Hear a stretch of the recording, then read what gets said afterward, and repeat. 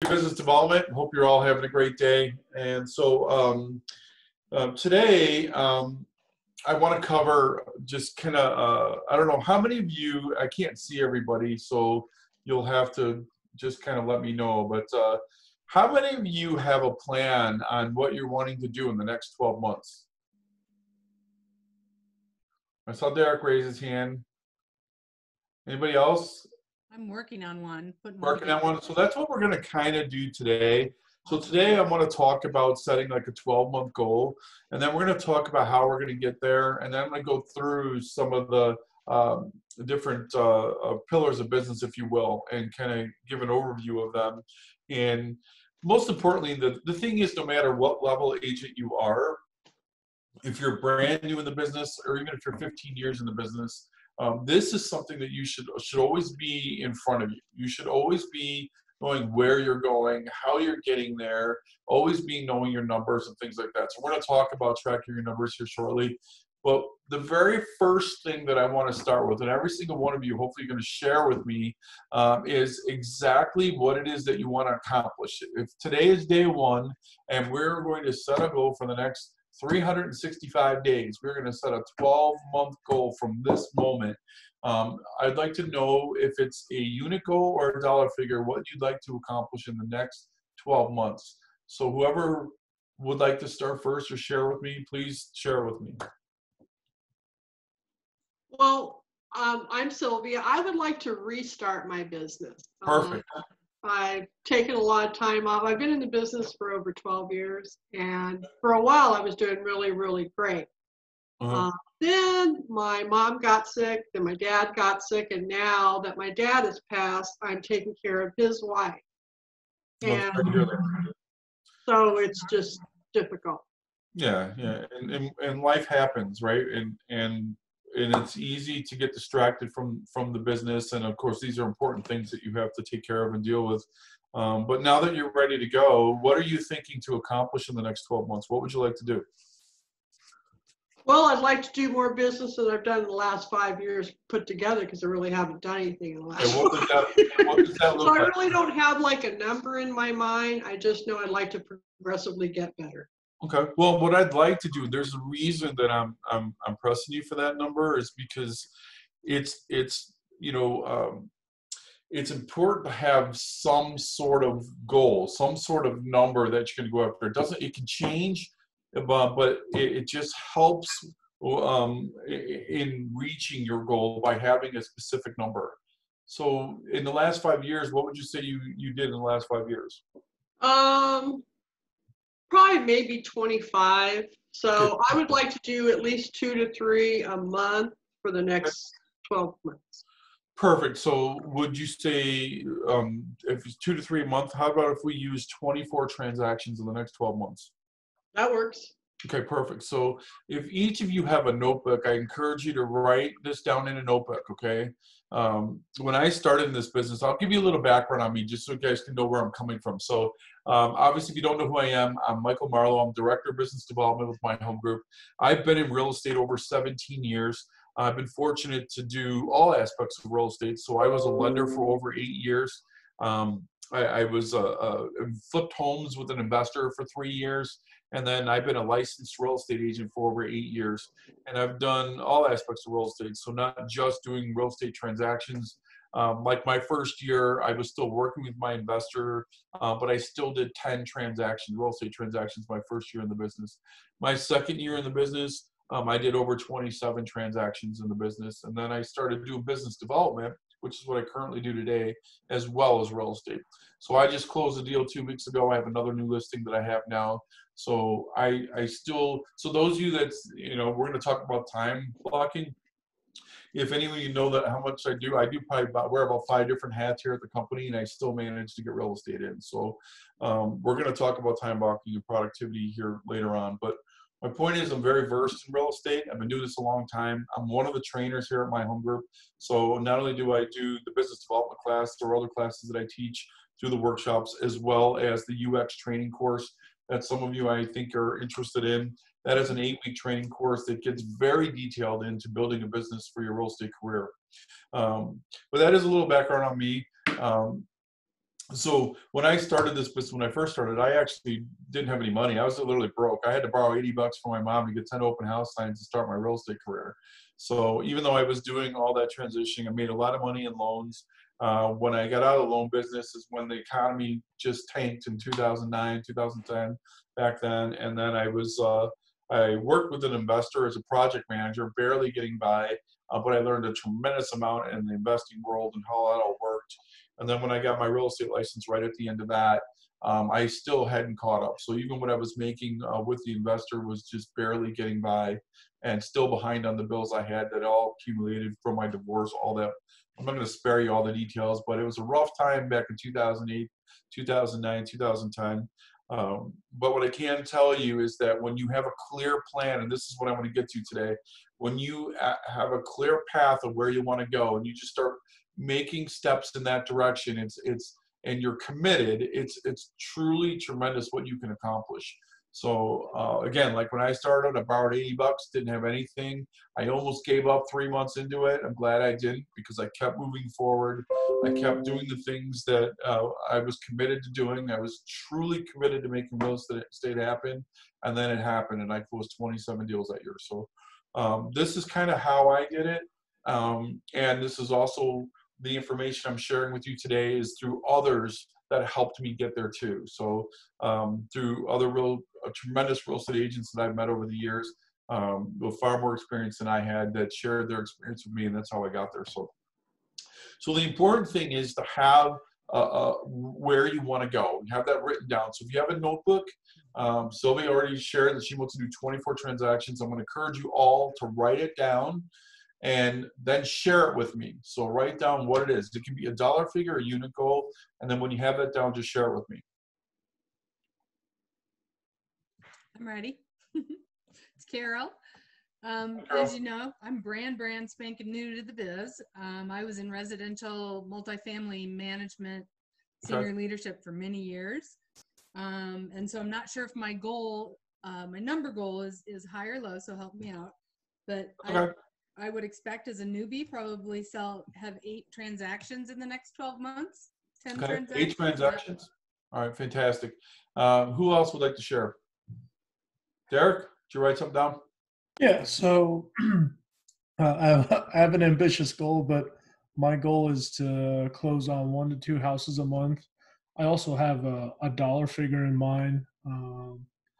But, just kind of those are my goals right now. Is the 1 to 2 houses a month. Okay, all right, fantastic. Danielle? Yeah, I'm thinking of like one closing a month, selling 1 house a month. Okay. All right. And then who else is Emily? I know you're a muscular. By the way, Emily's on the call. Emily is a Muscular Moving Men. I want to give a shout out to her. She's always been doing a lot of classes. They do an amazing job. I actually personally use them myself the last 2 times that I moved, and they're fantastic. And I'm telling you guys, not only do they do a great job packing, but they are fast. Like literally moved my entire. I was in a condo and I moved into a house. They moved my whole condo and everything in like 2.5 hours. It was crazy. And they did. So they do a crazy, crazy good job. If you haven't had a chance to talk with them, they're a great preferred partner. Reach out to Emily. Emily, when you get a chance, put in the chat there your information so people can reach out to you, okay? And then let's see. For sure. Did I get everybody? Okay, I think I did. I think everybody's there. Okay, so what I want to do is, if you don't mind, I'm going to just put some stuff on the screen here.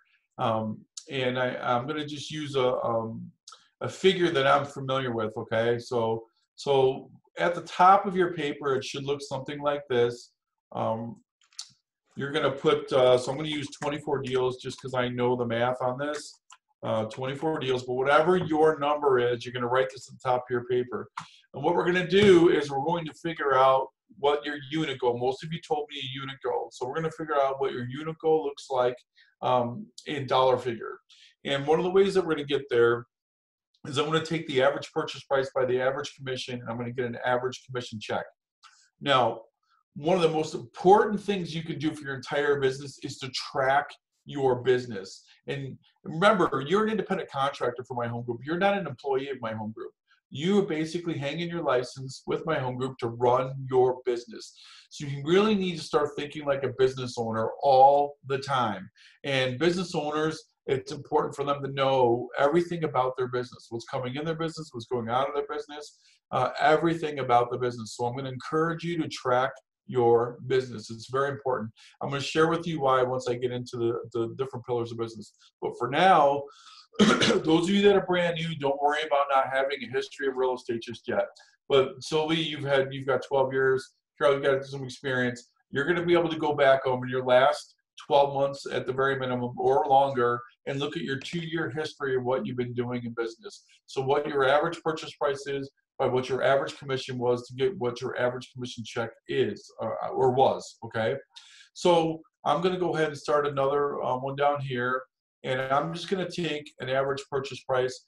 It's probably a little bit more now, but again, I know the math on this. So I'm going to use $275,000. It's probably more like the average purchase price I think in Arizona is either 282, somewhere in that range. 282, 285 I think is the average price. But since I know the math on this, I'm going to take 275 times an average commission. I know a lot of us, unfortunately, are starting to see 2.5% in there on the buy side, which is unfortunate. In fact, I saw the other day one at 2%. So that is unfortunate, but we don't always get 3% on our deals as much as we'd love to. So I'll take that by 2.5%. That equals $68.75 in an average commission check, okay? This is important for you to know because as business owners, you should know what your average sales price is, what your average commission looks like, okay? So if I take this, now, remember I talked about tracking your business. Well, there's 2 types of costs in this business. You're gonna have what's called a fixed hard cost, okay? I'm gonna write this down. So you're gonna have what's called a fixed hard cost. And then you're going to have what's called a transactional cost. Okay, these are 2 types of costs that will be part of your business. Okay, now a fixed hard cost is something that's going to be you're going to have no matter if you close a deal or not. Okay, so for example, your $25 a month, if that's what the plan you're on with My Home Group, your monthly dues, right? So that is a fixed hard cost. You got to pay it whether you close a deal or not. Okay. If you have a website, like I have a system called Conversion, it's $50 a month, which is my website, IDX, lead gen. It's my database management. I pay $50 a month for that. Does that make sense? So things like that. Now, when you're truly tracking your business, I'm going to encourage you to take it even further than just some of the basics that I'm going to cover here, but everything that you have. So your rent or mortgage, your car payment, your real estate dues that you pay every year, your board dues, all that stuff all factors in to all of your expenses. So you should know, how much is coming in your business, how much is going out of your business, okay? All the way down to your tax rate. It's great to even know how much, what your tax rate is, so you can factor in all of your true expenses for the year, okay? We're not going to get into all of that right now, but that is something you definitely want to do for your business. Now, transactional cost. Now, what do I mean by that? Well, this is anything that happens per transaction. So if you're on the $299 plan, I'm going to round it up $1 just for simple math, but it's $300 per transaction here, right? So that is transactional. It only happens when you close a transaction. If you have a TC, a transaction coordinator, you pay them per transaction. Some agents have assistants or admins, and they pay them per transaction. So there's different things that will come out per transaction. But for math, I'm just going to use these fees, okay? So right now, if I were to subtract this, that would give out my average. If I were to subtract this out, what I make per check would be somewhere in about $6,500. Now you're going to factor all your costs in there, okay? You should know exactly every time you close a deal how much goes out for all of this stuff. Does that make sense? Mm-hmm. Okay, so that will put us right around $6,500.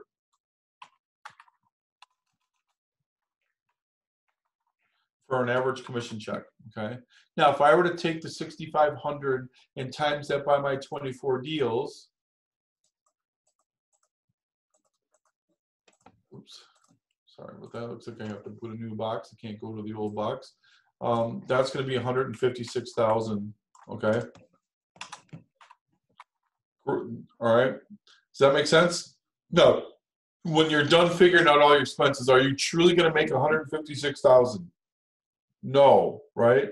Because if your total cost, tax, everything included, was $25,000 for the year, you're obviously not going to make that, right? You're going to make like 130,000 that year. Does that make sense? But this is powerful to know, because then you know exactly what's happening in your business. It also allows you to scale, okay, if you want to, because then you'll know, okay, if I go into this, if I go up in the upper range, if I want to double my income, what it takes to do that, okay?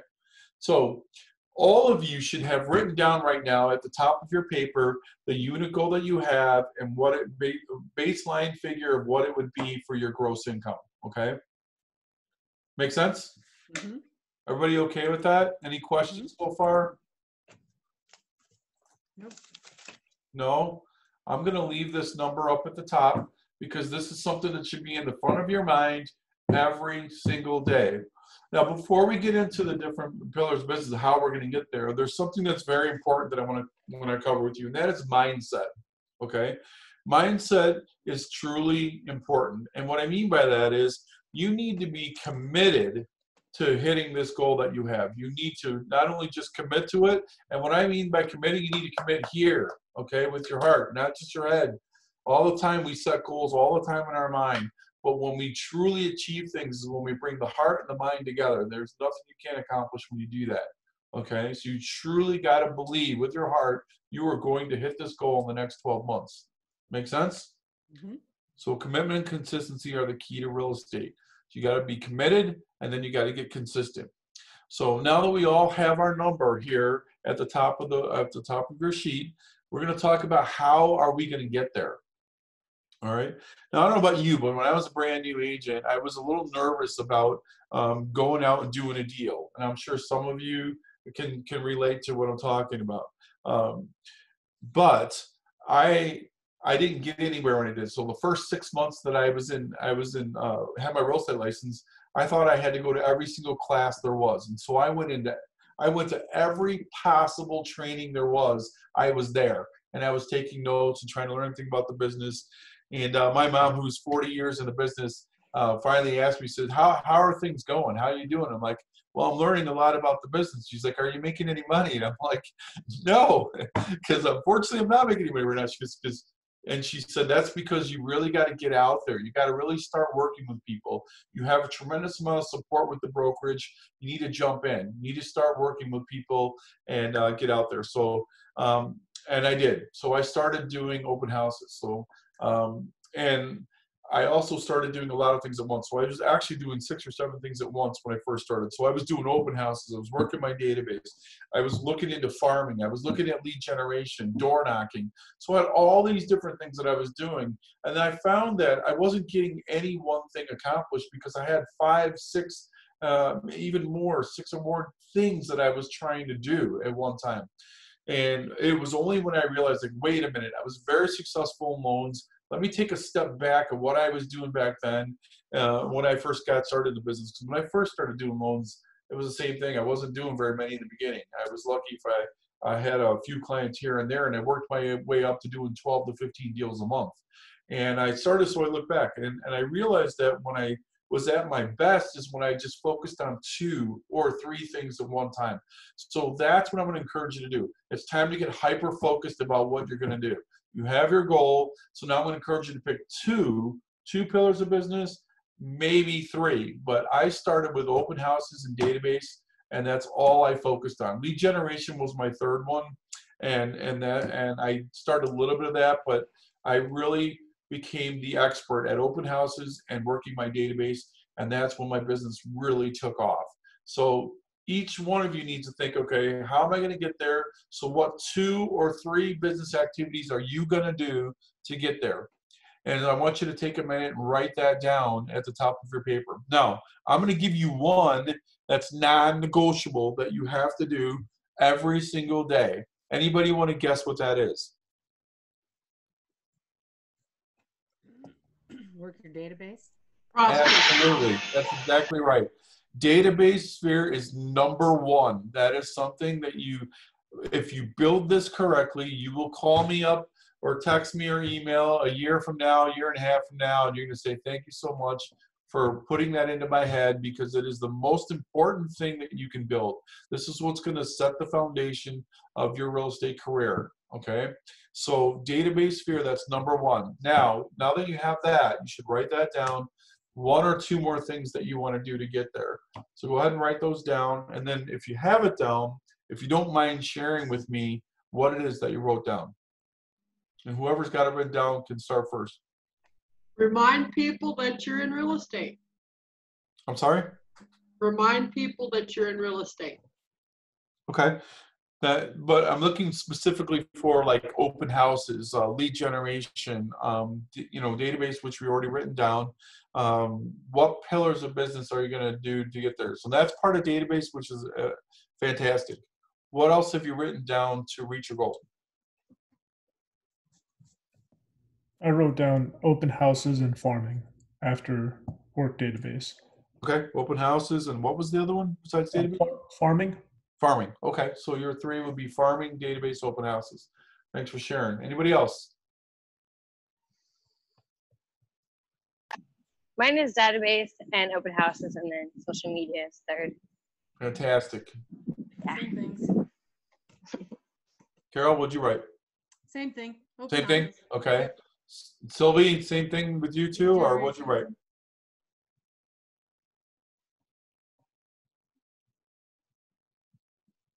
Sorry, I wrote down that I'll probably start farming again. I had done it for a while and then I stopped. Okay. I'll probably start that up again. So farming, database, and then is that the two that you want to focus on, or is there a third? Well, I was thinking about open houses, but I'm not really sure how we're going to be able to do those during the pandemic. So I would like to think of something besides that. Okay, I'll share with you some ideas on the open houses that you can do now. And if that is something you're concerned about, totally understand on that, okay? And then I'll talk about farming as well. So I'm gonna cover, I'll cover open houses. I'm gonna cover database sphere. I'm gonna cover lead generation a little bit. I'm gonna cover farming a little bit, okay? Does that sound good? Cool. All right, now, I'm going to do a lot of talking because for me to type all this stuff down is going to take us quite a bit of time. And I know we only have another hour and a half to get these 4 pillars of business in, among some other things that I like to cover. So I'm going to go through it. Just stop me at any time, okay, if you need me to repeat something or to write it down. But the first thing I'm going to go through is I'm going to go through open houses, okay? And I'm going to talk a little bit about how to do them in a normal market and how to do them now, okay? Open houses is one of my favorite things to do. We average over 1,500 listings here at My Home Group, so there's no shortage of finding open houses. Now, I prefer to do vacant properties only unless it's my listing. Excuse me. If it's my listing, then I'll, as long as my seller will allow me to do as many open houses as I can, I will. Right now, I'm talking about normal market, okay? And then I'm going to get into COVID and all that stuff in just a second. But in a normal market, I would sit as many open houses as I could. I did 8 open houses a month when I started. So 2 every single weekend. Every Saturday and Sunday were my favorite days to do them. Any day of the week works though. So as long as, really it's all about building relationships. So it does not matter what day of the week that you do the open house, okay? And if open house is one of your pillar business and you are going to do them, then I would try to do as many as you can, as many as you feel comfortable doing. All right. So here's how I do them.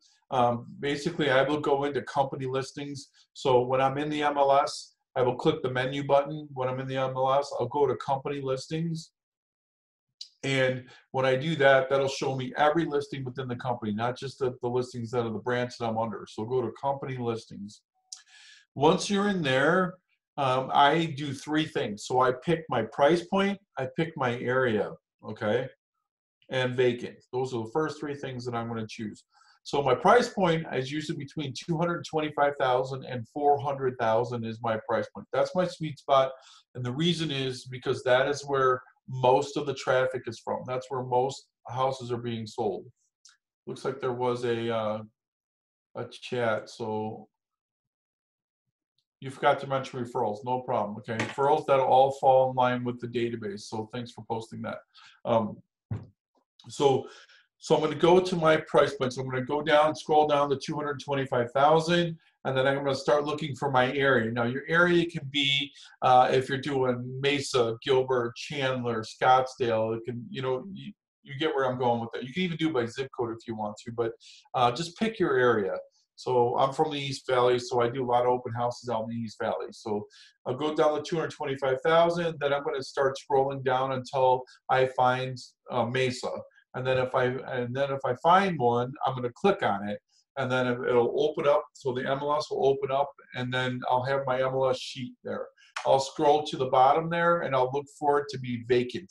That's my next thing. So I found my price point, my area, and then I'm looking for if it's vacant or not. If it's vacant, there's a little checkbox in the upper left. You can check mark that box, and then I'm going to find up to 3 to 5 potential vacant properties that I want to do my open house at, okay? So you can just check mark those boxes till you have 5 of them. Once I have 5, you're going to click the view selected, and all 5 of those properties are going to come up, okay? And then what I'm going to do is I'm going to rank these 5 properties. And the reason I rank them is because I'm always looking to maximize the amount of traffic that come into an open house. So, and here's how I rank them. I rank them by days on market, okay? I rank them by the map, which means by the location. And so what I'm going to do is I'm going to try to draw here, and I'm going to draw a quick what I mean by the map. So if I have this here, and I have, I'm going to try to build a cross street here.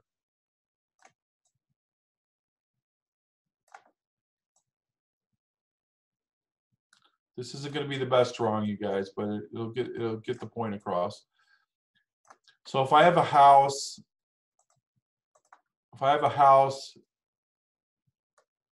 right here, and it's 2 turns, and I have a house right here, and it's 1, 2, 3, 4, 5, 6 turns, which one are you going to rank higher? The 2 turns, right? Because it's less open house signs to it. Not that I wouldn't do the one that is 6 turns. I'm just going to rank this one higher because I can maximize my sign usage. So I'm going to leave this up for a second so that I can show that. But so I rank it by the map. I rank it by the days on market. Okay. And I've got my area, right? So now, I'm going to give you a couple tips. So as you open it up, you see that it's vacant. I'm going to see how many days on market it is, and I'm going to look at the map to see where the location is. Okay, and if it's the 2 turns, I rank them in order. Right now, here's a secret. I'm going to give you a little tip. If you like the location, okay, and you like where the house is, all that stuff, and you see days on market says 90 days on market, I'm going to encourage you to click the history tab. And the reason I'm going to ask you to do this is because if you click the history tab, it's going to show you all the activity on that listing. It's also going to show you if it's been an open house on it or not. And so if I open it up and I see that there's been no open houses on it, I'll treat it like day 1 on the market. Now, in COVID, during times of COVID, there's probably not been a lot of open houses on it. So you're going to find a lot of them that have it on there. And during COVID, you're going to have to get permission to be able to do the house anyway. But since it's vacant, you're probably getting more yeses than nos just because it is vacant. And they're probably going to have you take precautions on cleaning the house, things like that. We'll get into that in just a minute.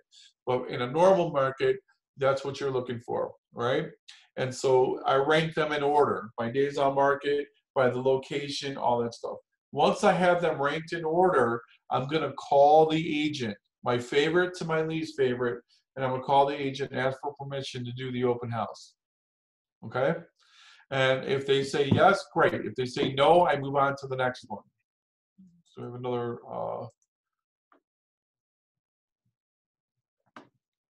Yeah, okay. So we got that there. So just want to make sure I saw the chat thing went there. Any questions so far?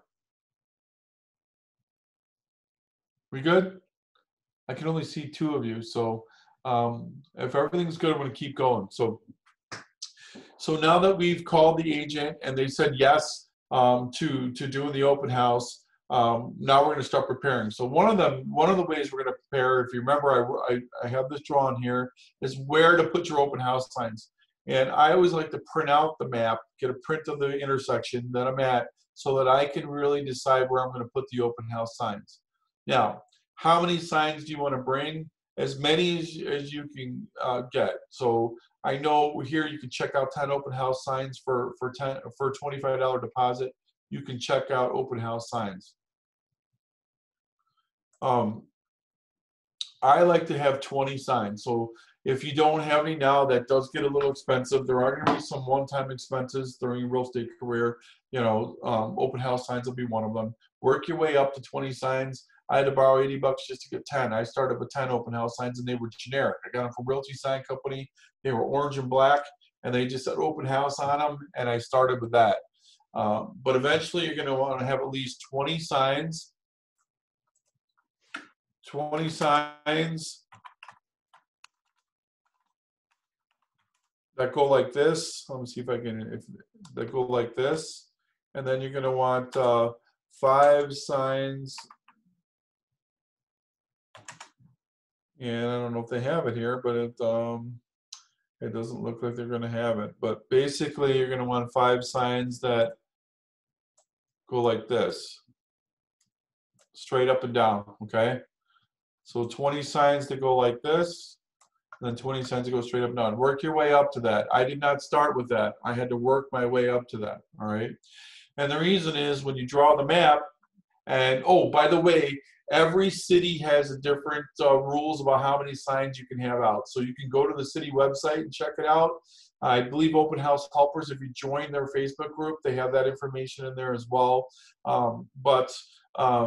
You need to find out, because I know Scottsdale has some restrictions in areas. Chandler, I know they were in litigation on this. I don't know if that's been resolved or not, but they had restrictions on signs. So make sure you check the city website for how many signs you can put out. Now, if you're in an area like where I live, you can put out as many open house signs as you want. I'm going to look at the intersection. So if this is the house that I'm doing right here, hopefully I didn't know if I draw that star that great, but oh well, it is a star. Believe it or not, that's a star. If this is the house that I'm doing, then I'm going to look where I'm going to put the signs. Now, I usually cover the 2 main intersections closest to the house, okay? So if these are the main intersections here, I'm going to put a sign here. What I'm going to do is my signs are going to be 10 to 15 yards apart. This is why this is assuming I have 20 signs, okay? Or you have 20 signs. I'm going to put some signs here. And I'm going to have them over here too. 10 to 15 yards apart. Don't put them too close together or they can't see them, right? And then for traffic that's coming this way, I'm going to have some signs here.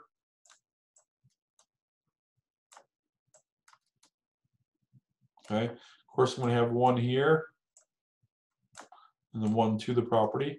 I'm going to put a couple out here in the middle on the other side to tell them to turn into this section here. Okay. All right. Now, so far, I have 3, 6, 9, 12, 13, 14, 15, 16 of my signs, and my 20 signs are now used here, okay? Now, let's say the distance between here and here is a great distance, then I'm probably going to have a straight up and down sign to say keep going here, okay? So now I've used one of my 5 signs, 16 of my other signs. Now, since I have some left over, this is an area I can maximize traffic. Let's just say there's a road that comes in here and then connects to this road right here. Well, if that's the case, I might put 2 more signs over here. Straight up and down sign here, and then another sign here to turn to get to the house. So now I've used 19 of my 20 signs and 2 of my 5 signs. So you can see why printing out the map can be a great way to not only know where you're going to put the signs, but how to maximize the sign usage to get the traffic to the home. Make sense? Everybody good with that? Okay, cool. So that's what I do for the signs there. So now, that's if for signs. Now, what else am I going to bring to an open house? Well, I'm going to bring in, of course, the sign-in sheet. I used to just use the title sign-in sheet, but I have a what I call a feedback form, which is my sign-in sheet.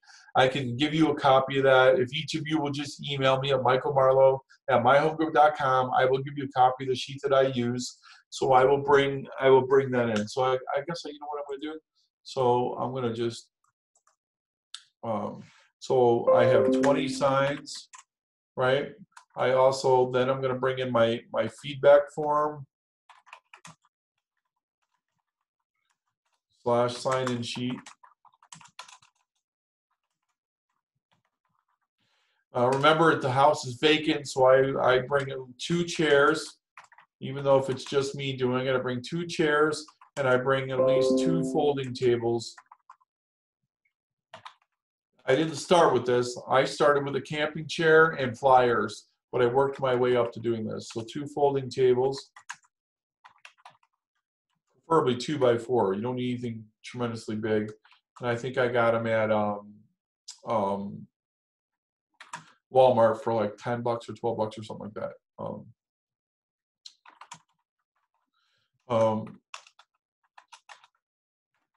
You're going to bring 2 types of flyers. The first one is going to be a custom flyer.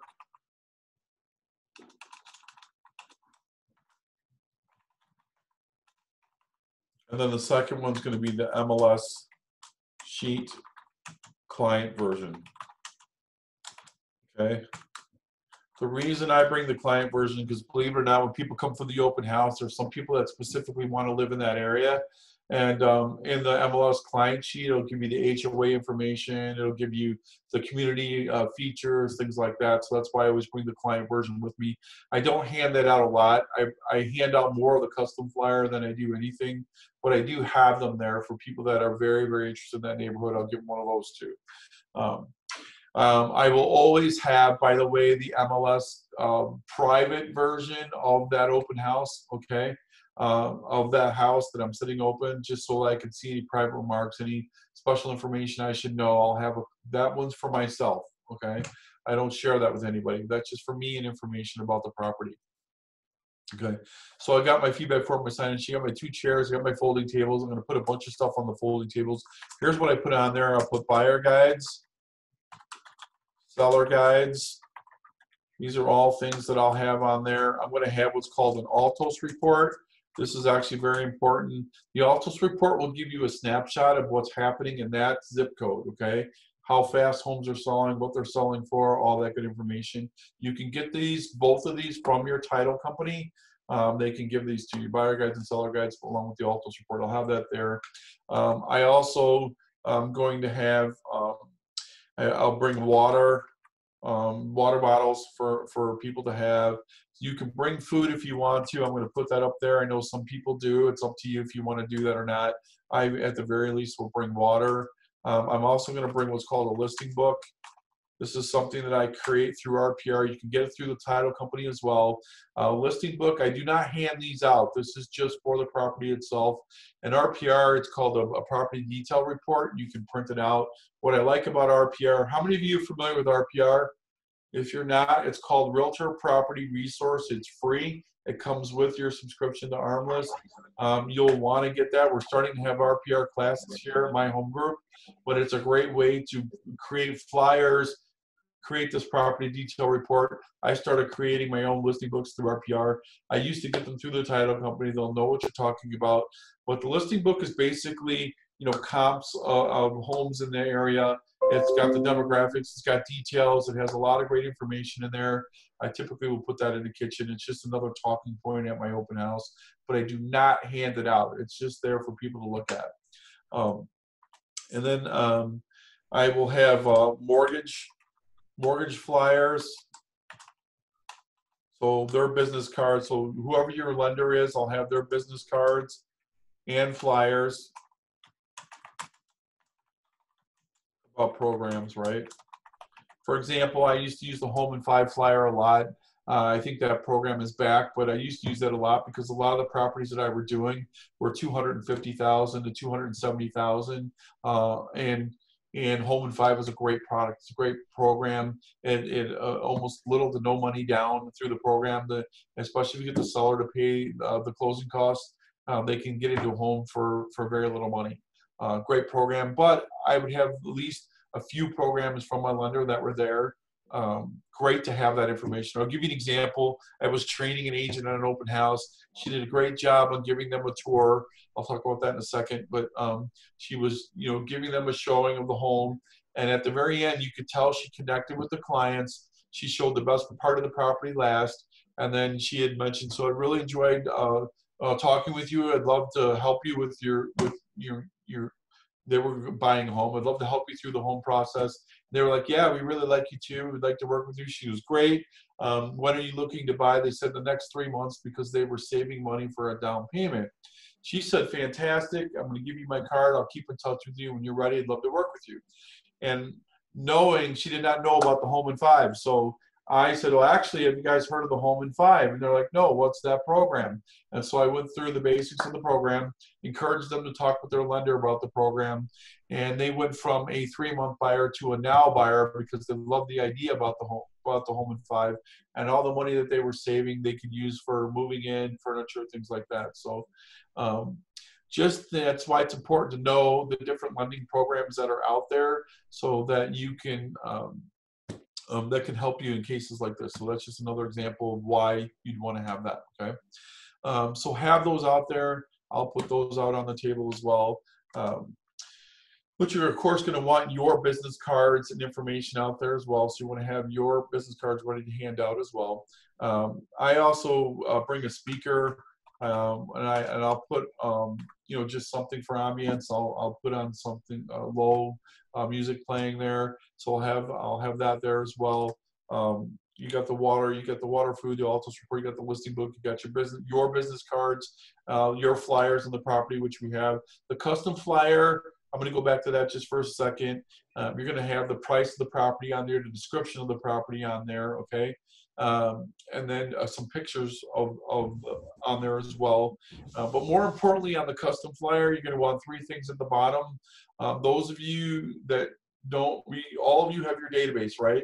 So hopefully you have a system that will have automatic drip campaigns and things like that. If you don't, you're going to want to work to get something like that. And I'll cover that more in the database section. But right now, I have it all in one system. It's my website IDX feed. It's a lead generation and database management all in one. Now at the bottom of my flyer, I put 3 things on there. And I'll put my website so that they can search for properties on there, okay? Which is my mobile app, which is what I put on there. And then I put a free find out what your home's worth on there, okay? And then my website. So I have those 3 things. Now, this is my last talking point that I have on the way out of the home. I give them the flyer on the way in, so it gives them information about the home. Hopefully I'm giving them a tour. If not, all that information's on that flyer. But more importantly, at the bottom are those 3 things. And that's my last talking point. And I'll share with you exactly how I'll give you my script for that here in a moment. But so I just want to go back to that for a second. So you have your signs that you have set up out there. You've got your chairs, your folding tables, which you can have your buyer guide, your seller guide, your Altos report. I'll also have 3 to 5 other properties that are for sale in the neighborhood.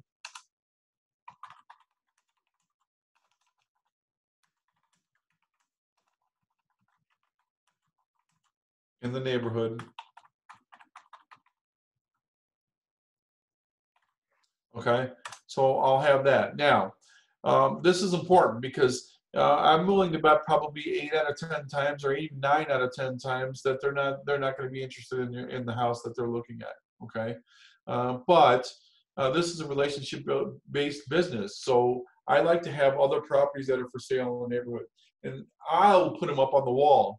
Now, if you're going to do it on the wall, like I've done in the past, make sure you're not using duct tape or something like that. Use some non-stick stuff that's not going to hurt the paint. So you're going to have to paint the house after you leave. But you can also put it on an easel, put it on the wall. I put them on the kitchen counter when I first started. That's where I started with them. But it didn't get as much traction as if I put them up on the wall. people are curious by nature. So when I set up my open house, I have the 2 folding tables. I'll put one of them against the wall with the buyer guide, seller guides, and information on there. The other folding table, I like to use it as my desk. So that's where I'll have my laptop, I'll have my business cards, I'll have some more information, maybe the mortgage information flyers on my desk as well. And then in the kitchen, I'll have the listing book. On the wall, I'll have 3 to 5 other properties for sale.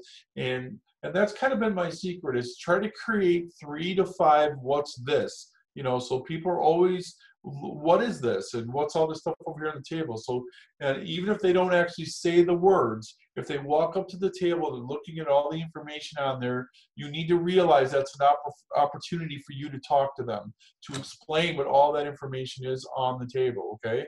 So create opportunity in the open house. You want to stay engaged from the time they walk in till the time they leave, okay? So create opportunities that way. So, and you can get creative in how you do that. Everyone has different ways that they do that, but these are some of the things that I do, okay?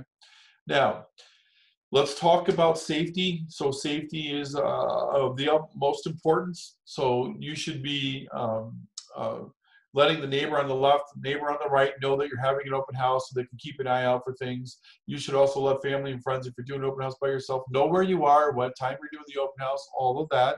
All the doors should be unlocked. You should know every exit of the home. So if you had to, you could leave, you could get out quickly.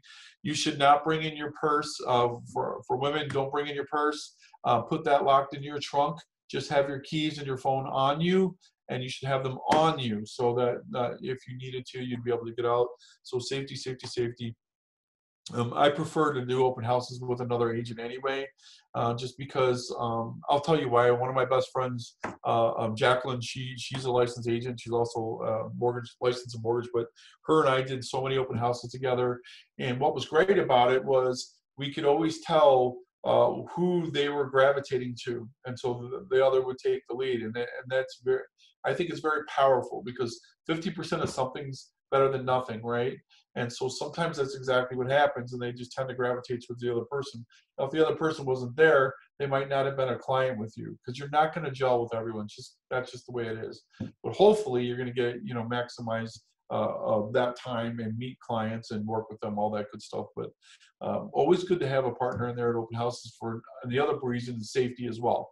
So if there's 2 of you there, there's a lot less that may happen with 2 people in the open house. So know your front and exits, all that stuff. Just make sure you lock everything back up when you leave.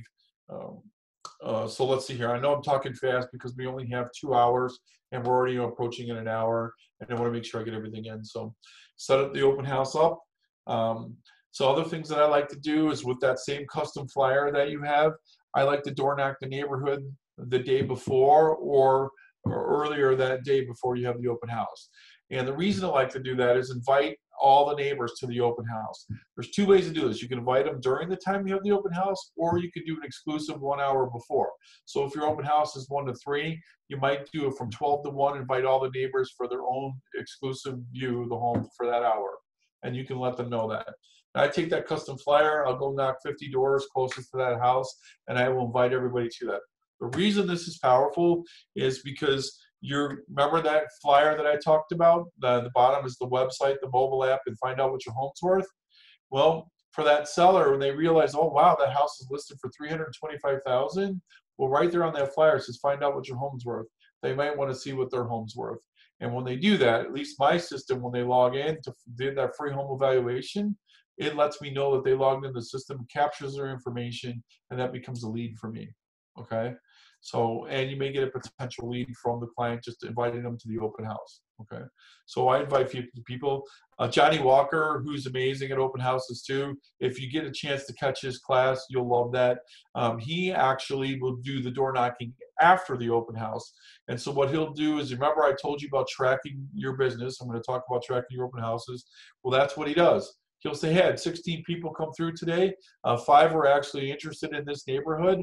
And so if you're thinking of buying and selling, please let me know, because I have 5 people right now that are interested in this neighborhood. Does that make sense? So he'll go out and share that information after the open house.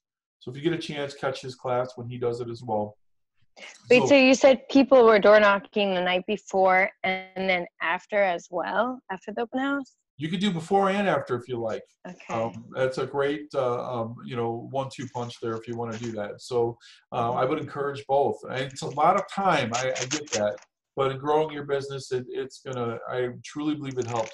So yeah, thanks for that question. So why do I go through so much effort to put all of this stuff in there? I got the signs. I got 20 signs out there. I've got my flyers all through the house. I've got my listing book there. I got my buyer guide, seller guides. Got mortgage flyers all over. I got the 3 to 5 properties for sale in the house. Why do I do that? Why do I go through so much in my open house? Well, the reason is because when those neighbors come through and all those people come through, a lot of times people have a house to sell before they buy, right? And so you're almost on an audition when you're at an open house. So when those neighbors come through or other people that potentially have a house to sell, they're going to look at and see all the stuff that I do to sell a house. Right. You see what I'm saying? So, and hopefully they're going to say, wow, and when I list my house, I want this person to sell my house, because look at everything they do. They put out tons of signs. They have tons of information. They know everything that's going on in the market in that area. And they really go all out to sell a house. That's why I do all that stuff. Okay. Any questions so far? No? A lot of it you're probably very familiar with. Those of you that are new, I do encourage you to work your way up to this. Again, when I started, I just had a flyer and I had a camping chair. And when they came through the door, I almost tackled them because I was so hungry for business. I didn't want them to leave, you know. Start out, if that's all you can do now, just start out with a chair and flyers and just some important things about an open house as well. Be positive. Do not walk into the house with negative energy. If you're having a bad day, you need to check it at the door. They're going to read that. They're going to feel it. Be in a good mood. Be in the right mindset. Be ready to provide information. Do not sell. This is not, for those of you who think that this is a sales business, it's not. This is a relationship-based business. There are transactions. Yes, they do happen. But this is all about building a relationship with the client. And the best thing you can do is be the provider of information. So if you listen, ask the right questions, you're going to be able to provide them with the right information to help them make the best decision they can, okay? And whether it's selling a house or buying a house, okay? So be in a good mood, be cordial, be genuine, be you. You don't have to be too scripted, just be yourself. People like it when you're genuine. They're going to know when you're genuine. So be you, okay? So now we have everything set up, and this is kind of how I kind of set up the open house. So I always have my folding table as my desk. I'll have that positioned so that I can see the front door. Hopefully there's a window. I can see out the window, and I can see when cars pull up. I am never sitting when I see someone pull up to the curb, okay? If there's someone coming in or pull up to the curb, I am standing. I'm never sitting, okay? And when they do come to the door, I will greet them at the door, okay? If the weather is beautiful, it's hot out now. So when it's hot out now, I'll have a sign on the door that will say, no need to knock, walk right in. I want them to walk in. But when it's beautiful out, I'll have the door wide open. So when I don't need the air on and it's nice out, I have the door wide open for them to come in, okay? But when it's hot, have the sign on the door, please come in. I greet them at the door. Now, when I greet them at the door, my mental note machine turns on. I am constantly taking notes on everything that they say, everything they do, even what they're wearing makes a difference. I'll give you an example. I am a Chicago Bears fan. So I'm not afraid to admit that I am a Bears fan. I will be for life. A gentleman had walked up to the door. He had a Green Bay Packers shirt on. So some of you might start laughing now because you know how that's going to go. And I basically said, you can't come in. And he was stunned for a second. He's like, well, wait a minute. What do you mean I can't come in? And I just kind of looked at him. He's like, oh, you're a Bears fan, because he had a Green Bay Packers shirt on. And of course, that broke the ice. We started laughing. And of course, we got along great after that. So there are things that I pay attention to. So pay attention, all right? And I write everything down. So you can bet when he went into my database system that I put Green Bay fan, okay? And so it made the conversation when I followed them that much better. So take mental notes, write it all down after they leave, and then you're going to put that into the database system if they go into your system. Not everyone's going to go into your system, but go ahead and take notes anyway, because I follow up with everyone that gives me information. I follow up with them after the open house. And how much better of a conversation it is if you have some talking points to, to talk with them about, right? And not just say, hey, thanks for coming to the open house. When do you think you're ready to buy or sell? That's not how you want to do that. Make it personal. You want to know about these people. If they have kids, how many kids were with them? If they were on the way to the soccer game, you want to make all these notes. It works out great. I had a couple come in with a couple kids. They were coming on their way to the soccer game. The soccer game was in a little while, but they wanted to stop in on their way, so they did. And when I followed up with them, the very first thing I asked was, how did the kids do in the soccer game? Hi, it's Michael from the open house. Thanks for coming in. Just want to see how you're doing. How did it go with the game? How did the kids do? So I made it more personal. Of course, then I did get into thanking them for coming into the open house. I'll talk a little bit about follow-up, but that's a whole other class, okay? I have a 30-day follow-up campaign that I do for people that come through open houses. I hit them hard for 30 days. After that, they're on my drip campaign, okay? So that's another class, and I'll do that another time. I'll set that up with Kelly, and we can dive into that. I don't have enough time today for that, but so I greet them at the door. Mental note machine is on, and I will say hello. Thanks for coming to the open house. And then they'll say, oh, yeah, we're just coming to take a look. And then I'll invite them on a tour at that point. And whether they say yes or no, it doesn't matter. But notice, remember when I first talked about my open houses, I would literally almost tack them at the door with the flyer. I don't bring anything in my hand at the door. I'm not bringing a flyer with me. I am going to greet them. It's just hello. Once they say yes or no to the tour, it does not matter. I will go back. I will get the feedback form, and I will get that custom flyer. Okay. Now I put my feedback form on a clipboard with a pen because for some reason when I hand them a clipboard, they almost always fill it out. Not all the time, but I get more people to fill it out when I give them a clipboard than when I don't. Okay. So I give them a clipboard with a pen with a feedback form on it and a custom flyer. And my script is simple. Here's some information about the home. And by the way, we're trying to provide as much feedback to the seller as we can on the home. We would love your opinion. And I hand them the clipboard with a feedback form. Now, on the feedback form is going to have qualifying questions. Are you a buyer or seller? When you're looking to buy the next 3 months, 6 months, 12 months? It has that information on their name, phone number, email, all that stuff. And then on the other half of it is, what did you like best about the home? And it's easy stuff. They can circle 1 through 10, what would they like, what they didn't like, stuff like that. So that is one way I seem to capture a lot of information by handing out the feedback form.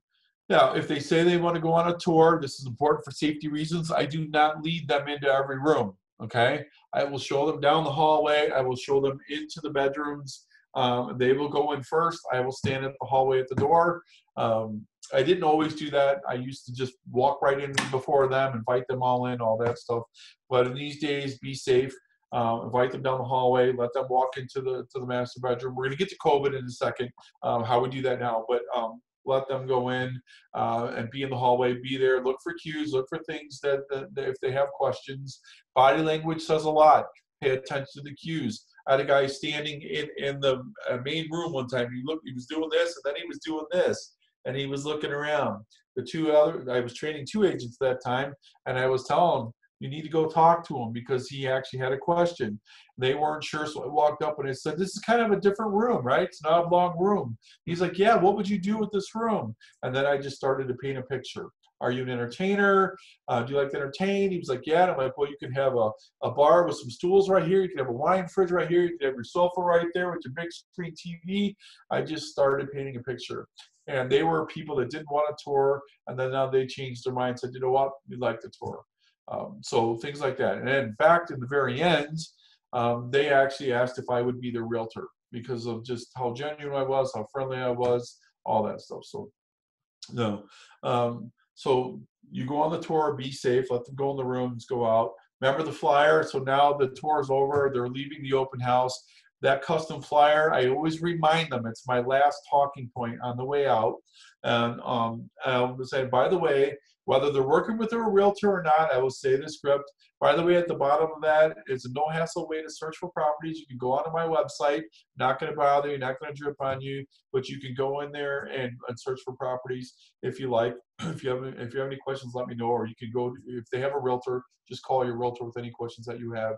But it just makes them look at the bottom, because remember the free home evaluation kit. If they have a home that they have to sell, they don't always tell you they have a home to sell, but they might go home, check out the free home evaluation, and that becomes a lead for me. Okay, so I remind them of that. After they leave the open house, if I don't have somebody else coming in right away, I will take that feedback form that they filled out for me, and I will make as many notes on that as I can. If they wanted me to provide them information, they're going to go into my database with all of that information. Okay. Any questions so far? No, I'm doing okay. Hopefully you're all taking good notes on that. Now let's talk about COVID.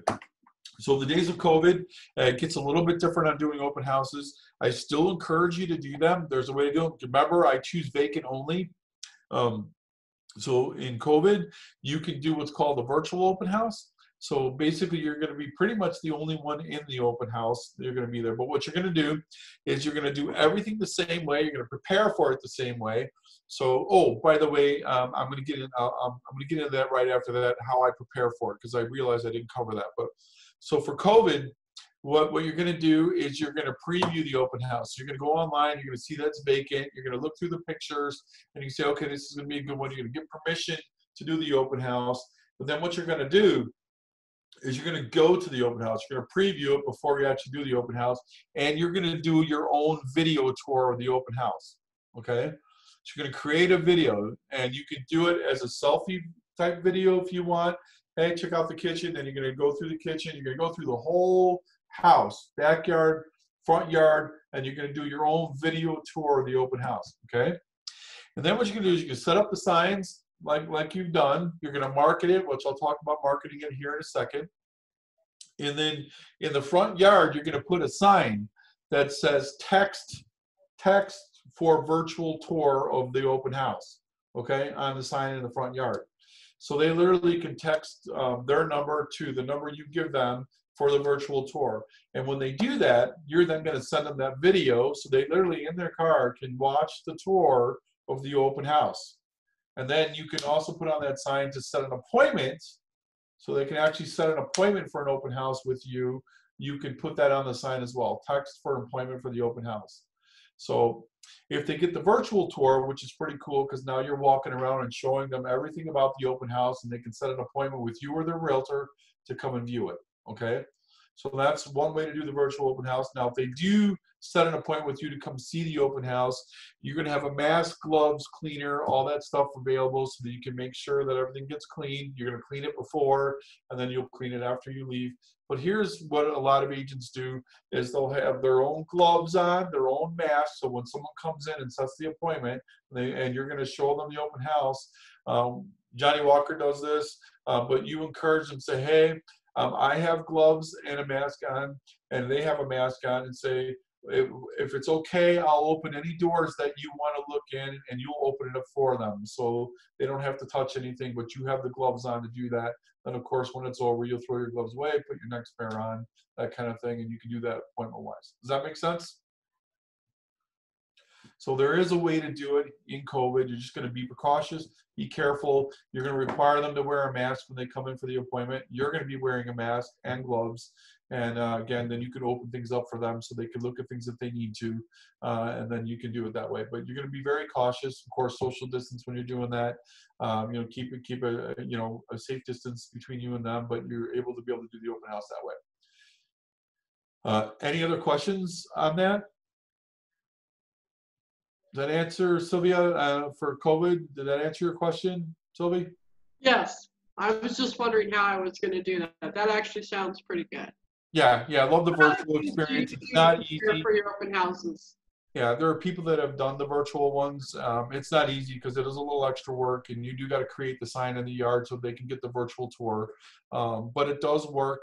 And even in this environment, you guys, if you're having an open house and you're wearing a mask, you're at the open house and people are coming in, you got to think that they're probably more serious buyers, right? If they're actually out going into open houses during this time. So, if you're going to do them, just be safe, be precautious, have the gloves, have the mask, have that cleaning stuff available to clean things out after people leave, so when other people come in. So just be cautious, be safe if you're going to do them that way.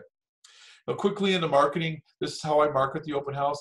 Every Monday or Tuesday is when I plan my open house. So that's when I'll go find the open house, schedule the open house. And then what I do is 5 days before, 3 days before, 1 day before, I'm going to market it on Facebook. I'm going to let the Facebook world know that I'm having an open house. What I do is I join at least as many open house, 40 groups, but I join as many open house groups as I can around the valley. And so I'm going to let them know that I'm having an open house. Okay. If you're going to do the virtual tour, do not post the whole virtual tour on open house. Otherwise, they may not want to set an appointment with you. You can, but I would do a version of the virtual tour, and then I would ask them to text you for the full virtual tour. Okay, that way you can try to capture their information. Does that make sense? If you give it to them all in that Facebook group, they may never contact you. I would at least try to do a version of it, a couple of exciting things about the property, and say, please text me or DM me for the full virtual tour so you can try to capture their information, okay? So 5 days before, 3 days before, 1 day before, you're gonna go out there and let everybody know through social media that you're having an open house. You can do Instagram, you can do Facebook, all the different platforms to let the world know you're having an open house, okay? And then the day before, I will knock 50 doors to invite everybody to the open house, then with my signs. That's what I do for marketing, okay? Any questions? No. So I'm gonna get into, all right. I'm gonna get into tracking your business open houses. You guys remember I told you write everything down, but you're also gonna write how many people came through your open house, how many people you talked to that came through your open house, how many people are interested in going into your database system. You're going to track it.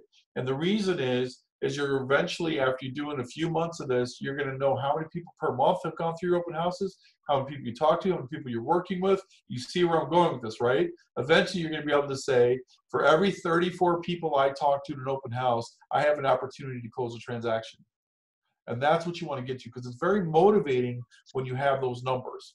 And you're going to get it down to, in fact, you're going to say, for every time I got it to a point where when I did 8 open houses a month, I was doing a deal a month. In fact, I was doing almost 2 deals a month. So you're going to start tracking it so that you know how many open houses to a deal, how many conversations to a deal, so on and so forth. And that's going to make it much easier to hit your goal. Because when you know all you got to do is talk to 34 people and have an opportunity, it's just powerful, okay? So track your business, okay? Now, any questions on open houses before I move into the next thing? No, we're good? Okay. If you have other questions, you can reach me after. No worries. You have my email address. Just shoot me an email. I'm going to get into lead generation. I'm going to close with database, and I'm going to talk about farming a little bit too. So lead generation. Now, how many of you have a lead generation system? Like Conversion, Boomtown, Commissions Inc., things like that. How many of you have one? I'm going to go with the silence that nobody has one. Okay, if lead generation is going to be a tool, you're going to need a system that's going to be able to track it. Now, when I first started, I just used an Excel spreadsheet and I used my notebook. But that got so complicated by trying to track everything that we're talking about here that I eventually had to get a system. So when I started closing deals, I used Joe Stump's referral tracking system, and then I used Market Leader, which even then it wasn't the best thing for me. And I ended up going into Conversion, and then I've used other systems. I've used many systems on it. But you're basically going to need a system that has drip campaigns. So the best system is the one you use, but depending on your business. So if lead generation is a tool, you're going to want something like Conversion, Commissions Inc., Boomtown, FirePoint, Real Geeks. There's a lot of them out there. Here at the company, we have Conversion. Conversion is $50 a month with us, and it's everything. It has everything you need in there. Boomtown is $65 a month, and then there's a lot of other great systems out there. You're going to find one that fits your budget and then get good at it. But pick one and start getting good at it. If you want to use Conversion, I'm the one that'll set you up for conversion. So you'll just need your MLS ID, your email address, your picture, your phone number that you want to be contacted at. Email it over to me and I can get you set up for conversion if that's something you're interested in. But you're going to need an all-in-one system if you're going to be doing lead generation, okay? Something that you can post ads on social media platforms, drive traffic back to your website to convert to leads. You're going to need an all-in-one system, okay? It's just easier if you do that. You can do it without it. It's just a little bit harder. But these systems have click a button and you can post out to social media versus you have to go in and get the picture, put it out there, put the content, post it out there. And then when you do get a lead, capturing it, putting it into your system, whereas an all-in-one system, it'll do it for you, okay? So if you have more questions on this, please just reach out to me. I can go through some different CRMs and things like that. We can talk about that offline. Don't have enough time today. But the most important thing about lead generation is going to be consistency. This is something, if you're going to do it, you can't do it one day and then wait 3 days and do it again. You got to do it every single day, okay? This is marketing and branding in itself. You have to be out there. People have to get familiar with you. You got to post every single day. Okay, and I know right now they have a limit. They didn't used to. We used to be able to post 40 times a day. Now I think it's like up down to 10. You can like do 10 posts a day before they start to block you. So Facebook has all the algorithms. You copying and pasting and sharing and things like that, don't do that anymore. Everything needs to be raw, organic. So you're going to have to create your 10 posts yourself, but it does get easy. So and when I first started, it took me a little while, but now I can do a post in less than a minute. Okay, so it'll take you maybe 20-30 minutes to get this done every day to do your 10 posts a day. Content is super important now, you guys. You got to get to the point you have less than 22 seconds to capture their attention. 22 seconds or less to capture their attention. So having a very lengthy thing as an ad is they're not going to take the time to read through it. Okay, they're just not. Most of them aren't going to do it. You got 22 seconds to capture it. So emojis, humor, memes are even good. There's different things that you can do to try to capture their information. Like I said, less than 22 seconds. Okay. Excuse me, Mike, real quick question. Okay. When we're talking about lead generation versus CRMs, it's all one and the same, correct? Based on what you just Well, CRM is different than an all-in-one system. So just a CRM just means you might have drip campaigns, but you don't have the lead generation capability. Okay, meaning you don't have a website with an IDX that you can use to go out and post ads out on social media, and then they can log into your website. Okay. Okay. CRM is just a place where you put information about your clients and you can send drip campaigns to them, and that's it. Okay, thank you. That's the difference. So if you're going to do lead generation, you're going to need an all-in-one system. Okay. Okay. There are ways to do it without it, but I'm going to encourage you to do it with it because it's a lot more automated and a lot easier to do. Yeah. 10 posts a day, content super important. Emojis, things like that to capture their attention is going to be great. It needs to be short, to the point, and capture like, wow, check out this 3-bedroom, 2-bath home in Mesa on the golf course with mountain views. Amazing. Something like that. Mm-hmm. That's a simplistic version of it. I had an agent one time to put a meme out there, and it was the Pillsbury dough can, and it was popped. Okay, so it had a person that had it in their hand, and it was popped, and it said, "Does your home feel like this?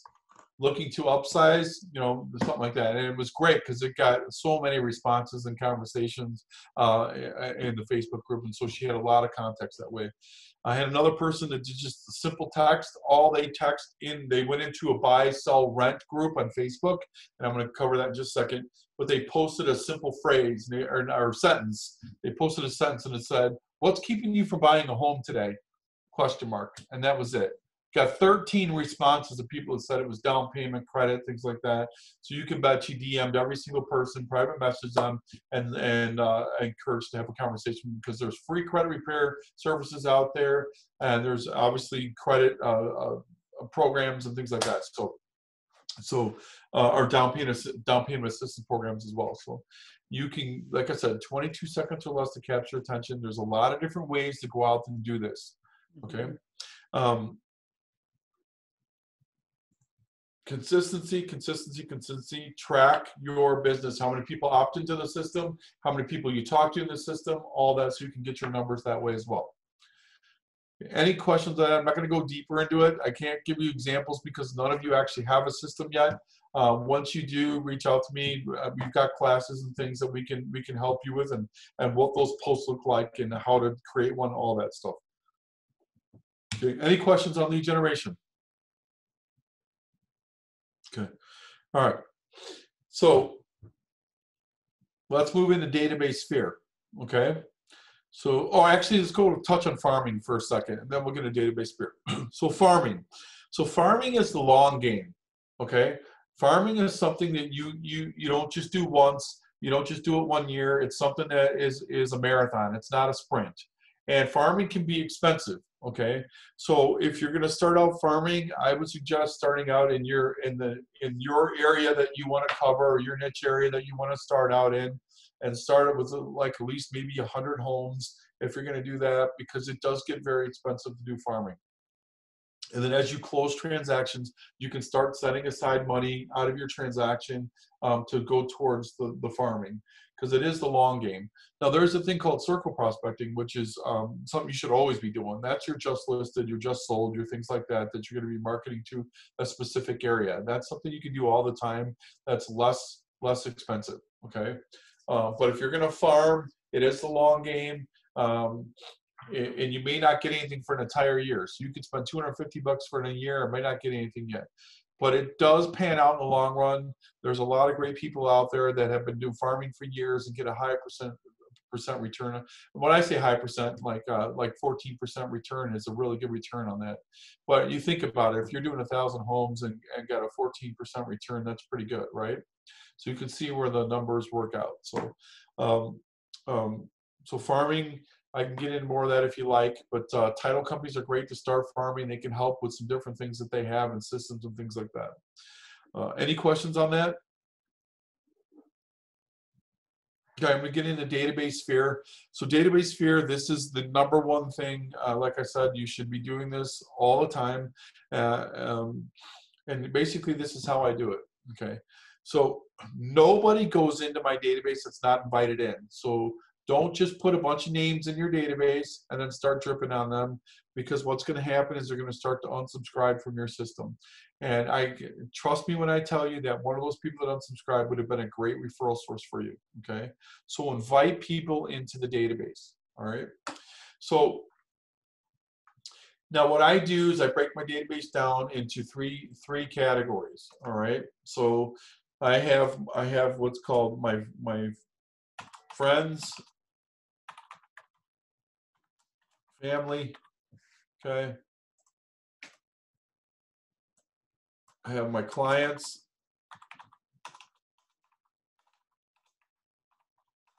I can't type today. Client. And then I have my power partners.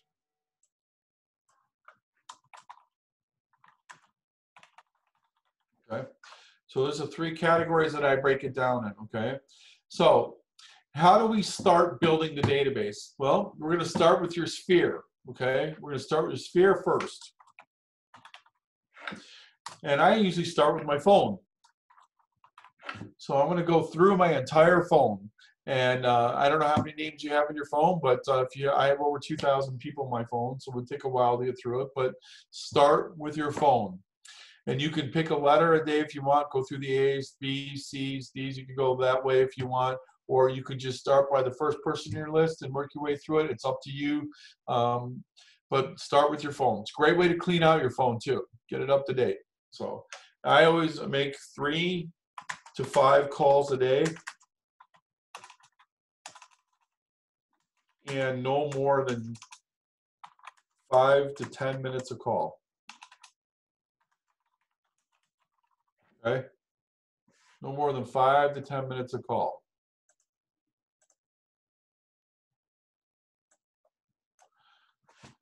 All right, now my script is simple. So for my database to invite them in, there's 2 types of scripts that I work with.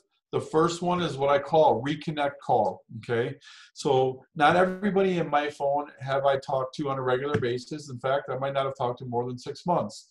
So if you haven't talked to that person in a long time, you're going to use this reconnect call. And it's pretty simple. And make it your own. But basically what I'm going to do is I'm going to say, hey, Joe, it's Michael. How are you? And they're going to say, oh, I'm doing good. And I'm going to say, yeah, I'm so sorry, Joe. It's been so long since we've talked. I've been out of touch. I know it's been busy, but I'd really love to catch up with you and reconnect with you. Do you have 10 minutes for a call, or do you have time to meet for coffee? Now, I know in COVID it's a little harder to meet for coffee, but it's still possible. I do like the face-to-face, but I know in these times it's a little harder. So see if they have 10 minutes. If they don't, schedule something to catch up with them on a phone call. Okay? Now, you could say, I was thinking about you on my way to a meeting if you want. And I know it's been a long time since we talked. First, I just want to apologize for not being more in touch with you. I'd love to reconnect with you. Do you have 10 minutes to catch up, or maybe we could schedule a coffee or a time to catch up? And that's my reconnect call, okay? If they have the time to catch up for 10 minutes, catch up with them. And that's all you do, okay? You're going to just catch up with them. You're going to start with them. Tell me about it. How's it going with the family? How's it going? Find out everything. Let them catch you up with what's going on with them. What ends up happening at the end, when they're done giving you an update, what do they usually say? What's going on with you? How are you doing, right? So they'll use them with that. Now, that can lead into to your script. So now what you're going to do is catch them up with you, how it's going with your family, what you've been up to, and then you're going to end with the quick, I don't know if you know, but I got my real estate license. And or if you've been doing real estate, and you may or may not know, I've been doing real estate for a while. That's been really keeping me busy through this time. And then you're going to just briefly talk about your exciting career in real estate, and then you can lead with the if would you feel comfortable referring me anyone that might need help in real estate? And then you can end it with that. All right. But the call is more about reconnecting. It is about you selling your business. Okay. Catch up with them. When they ask you how you're doing, you're going to let them know in your real estate. And then you can end it with the invite into the database. So you call them up with everything. You let them know your real estate. And if they would feel comfortable referring you to someone that might need real estate help, and then you can end it with, by the way, would you like to receive some information about the real estate market? You can invite them into your database. Okay. And you only put them in the database if they want to be in there. If they say no, they don't want any information, well, you can put them in a database, but make sure they're not on a drip campaign, and you can just put it in as a friend to continue to follow up, because at some point it might turn into a client. Okay. Now, most systems have a way to tag everybody that's in the system. So Conversion has what's called hashtag, and so I can hashtag them for everything. So I'm going to hashtag them if they're a friend, family, if they're a client or power partner. I'm going to hashtag that. I can hashtag if they're a buyer. I can hashtag their buyer up to 350,000. I can hashtag them East Valley. You see where I'm going with it? You're going to hashtag everything that you know about that, because my system will allow me to pull a report. And I'll say, show me all my buyers under 350,000 that are buying in the next 3 months. And my system will pop up all the people that fit that criteria. You see how this is a powerful way to market to your sellers. So if you have a new listing coming up, you're going to be able to send your new listing to all those buyers that fit that criteria. Does that make sense? So your system becomes a very, very powerful system if you're putting everything in there, all the information about everybody in your system. Any questions so far on the reconnect call? Okay. Now, if it's someone that you have talked to or you do talk to on a regular basis, it's just going to be my indirect ask call, okay? And here's how the script goes. Hey, Joe, it's Michael with my home group. How are you today? And they're going to say, great, Michael, how are you doing? I'm doing fantastic. Hey, I was just thinking about you on my way to a meeting. And as you may or may not know, I'm a real estate agent. You probably know that already. But I was just want to remind you that I'm in real estate. And I was wondering if you feel comfortable referring me to anyone that might need real estate help. That simple. And of course, most of the time they're going to say yes because they're your friends. And you say, great. I just want to make sure, you have all my contact information. I'll shoot you a quick text. And by the way, would it be all right if I sent you some information about the real estate market? So I'm going to invite them into the database. Now, I've done 3 things with this call, okay? Number 1, I've reminded that person that I'm in real estate. Now, they don't always think about you as a real estate agent, right? Most of your friends think about you as friend. They don't think about you as friend and realtor. So it's just a reminder that you're letting them know that you're in real estate. The second thing I did was I didn't hit them over the head with business. I asked them if they would feel comfortable referring me to someone that might need real estate help. So what I've done there is I triggered their subconscious to think about it, whether they like me or not, whether they know or not, but it's going to trigger their brain to think about if they actually know somebody. And then the third thing that I did was I invited them into the database. Remember, I said no one goes into the database that's not invited in. When I get into the conversion rate of database, this is why. So make sure they want to be there. Okay. Remember, these calls are no more than 5 to 10 minutes. You've got a lot of business to work on. So you've got, however many database calls that you make during the day. You've got your open house planning that you got going during the day. You got your farming, you got your lead generation, right? You got your classes to stay sharp and all the different pillars that you're focusing on. You've got a lot to do during your day. So don't spend hours on a conversation. So these calls should be no more than 10 minutes. Remember, when I started the call, I said I was on my way to a meeting. I was thinking about you on my way to a meeting. So when the call starts to approach 10 minutes, you can remind them that you have a meeting to go into, that you can catch up with them at a later date. Okay. These can be coffee calls too. If you want to, schedule coffee appointments for some of these, you can. But more importantly, I think it's just great to do a 10-minute quick call, remind them you're a realtor, invite them into the database, and then get them in the database. Okay. Any questions on those 2 scripts? No, pretty simple, right? So in this time of COVID, this is why you can do all of these as calls. They don't have to be appointments. But during COVID, this is a great way to just catch up with them, see how they're doing through this period, what's going on with them, and staying in touch with them. This is what I call a time of building trust equity. It's not about the business. It's how are you generally? How are you? How are you doing? Is there anything I can help you with? Because what you're going to do is once you build this database, you're going to have 2 types of calls every day that you do. And I call them give back calls and gratitude calls. Okay. And I make 2 calls every day. And it's only 3 to 5 calls a day, but you're going to just call someone. Just if someone reached out to you and they referred you someone, or they just reached out to see how you're doing, you're going to call back the next day and say, hey, I just really appreciate you taking the time to call me yesterday and see how I was doing. Thank you so much. I really appreciate that. That's a gratitude call. There's a lot of different things you can be grateful for and reach out to people and thank them for it, okay? Make a couple of those calls a day. It goes a long way. The second call is just the how are you, what I call the give back call. And you can go on, hey, Joe, it was such a pleasure talking with you today or yesterday. I just wanted to see if there's anything I can do for you today. Is there anything you need? Anything you need help with? Anything I can help you with? It's that simple. That's a give back call. And you'll be surprised at how far this will go. And a lot of times, this is where Power Partners comes in, and I'm going to get into next, is where you're going to start referring a lot of these people to things they need. So if they need a landscaper, if they need a window repair, if they need a car dealer, they need a hairstylist, whatever it is, you're going to be able to refer. That's part of the give back. When I started doing the give back, I had a lot of people ask me, do you know someone in this field? Do you know someone in that profession? And yes, you are the concierge of everything. You need to remind everyone you're the focal point. You're the person they need to go to if they have questions for anything. They need a financial advisor. If they need, a CPA, whatever they need, you want to be the go-to person, okay?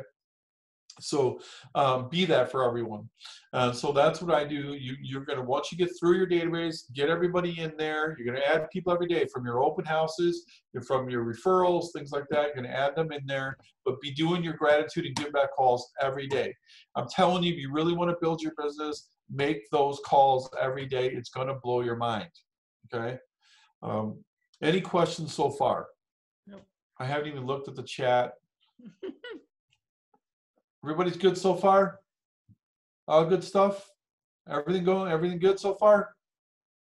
Okay. Can you say what you said about referrals? You said if you feel comfortable, can you reiterate what you said? Yeah, when someone gives you a referral, that's when you're going to put them into your database. And so, but I mean, sorry, the script. The script? Yeah. Which one? The give back call, the gratitude, the give back, or the just basic indirect ask? Indirect ask, yeah. Okay, indirect ask could be whoever you're calling, you're going to know their name. So you're going to say, hey, Danielle, it's Michael, my home group. How are you today? And you say, great. I'm going to say, well, I was just thinking about you on my way to a meeting. And as you may or may not know, I'm a realtor. And I was just wondering if you feel comfortable referring me to someone that might need help with real estate. Okay, perfect. Okay. And then you're going to say, and by the way, once they say, yeah, of course, I'd be happy to refer you. Great. I'm going to shoot you my contact information. Can you please confirm yours just so I have all of your contact information? And by the way, would it be okay if I sent you some information about the real estate market? And that's my invite to the database. So I'm reminding them a realtor, triggering their subconscious if they know anybody that might need help with real estate, and I'm inviting them into the database with that script. Okay, perfect. Does that make sense? Okay, yeah. And then any other questions so far? Anybody? We're all good? Okay. All right. So now I'm going to break my database down 3 more times, okay? So I'm going to I have my friends, family, clients, power partners, okay? Can move this over. Here we go. And I'm going to have my, what I call raving fans, or a lot of people recognize it as top 100. Okay. My second category is going to be my connectors.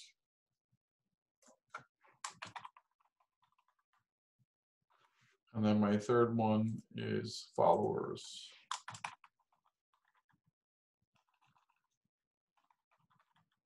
Okay. Now, you're going to break down your database 3 more times. I make it simple. You can make it as complicated as you want. But my raving fans, what that means is nobody goes into my raving fan section that isn't helping me with my business all the time. Like Emily, always reaching out to help me with my business, right? She's always saying, how can I help in any way? Your title company, lender, that's all your power partners. If they're helping you grow your business, if you have a lender that just closes deals for you but is not helping you with your business, what I mean by that is providing, flyers and information that you need to have a successful open house, things like that, then you need to find someone that is. Your power partner should be actively helping you build your business. So they'll go in there too. But nobody goes in there that's not referring me or helping me build my business all the time. Okay? And connectors. These are the people that refer me often. They're not doing it all the time, but they do it once in a while. Okay? They're going to go in there. Now, clients will always start into connectors first. So when I have a client, they're always going to go to this section first, but then they might gravitate to raving fans, or they might go into followers. Now, remember, everybody that said yes is in my database. So if they said yes, but I don't hear from them very often, then they're going to go into the followers section, okay? They're going to go in here, all right? But everyone's going to be tagged, whether they're friends, family, client, whether buyer, seller. You're going to tag them like I talked about, and then they're going to go into one of these categories, okay? You go into one of them. Followers, they hardly ever refer you. Connectors, they refer you often. Raving fans, they're constantly helping you with your business. Okay?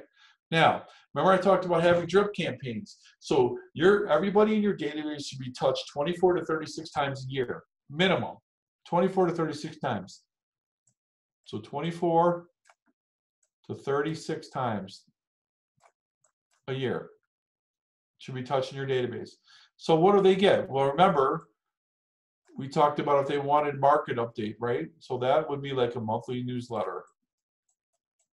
This is terrible. I cannot draw.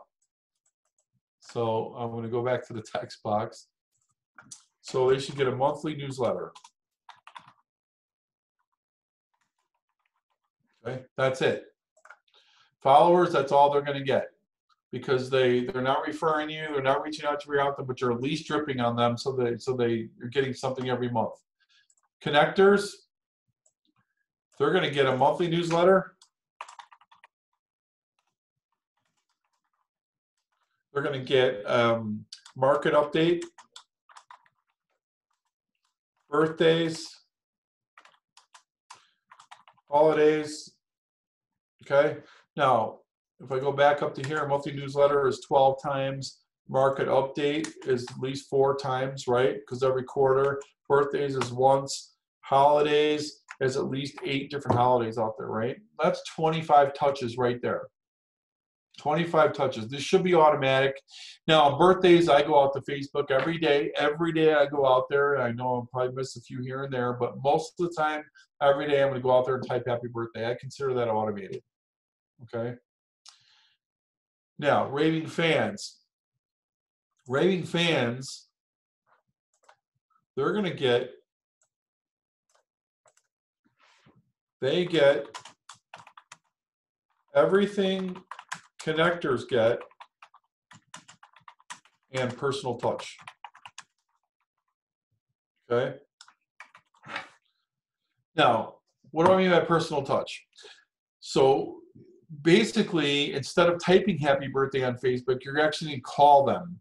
Now remember, people in your raving fans, your top 100, they're helping you all the time with your business, referring you all the time, they're helping your business. So you need to be calling them, having lunch with them. I know it's harder in COVID, but you're going to be calling them. You're going to be thanking them. Handwritten notes. You're going to spring training day. There's a lot of different things you could do on this, right? But this is personal touch. You're going to be very involved with them because they're very involved with you and your business. Okay. So an example, you might have lunch with someone that's referred you 3 deals. You've closed 1 transaction, you're working with 2 more buyers, and this person's referred you. Okay. So not only did you send out a thank you, but you made a personal call each time they sent you someone, right? You're constantly staying in touch with your database. But now it's time, hey, this person's really been helping me build my business. I'm going to get to know them a little more. I'm going to invite them to lunch. So I invite them to lunch. I'll take them to lunch.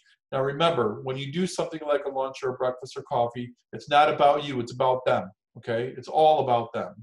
So it's not about how much more business you're going to get. No, it's about thanking them for the business and learning more about them.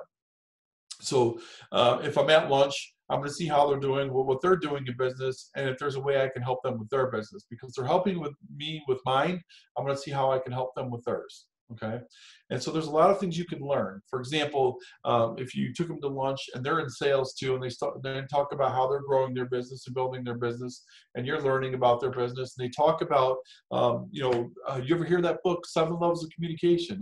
Yeah, I have. Michael Myers, great book, and yeah, I've been thinking about getting that book.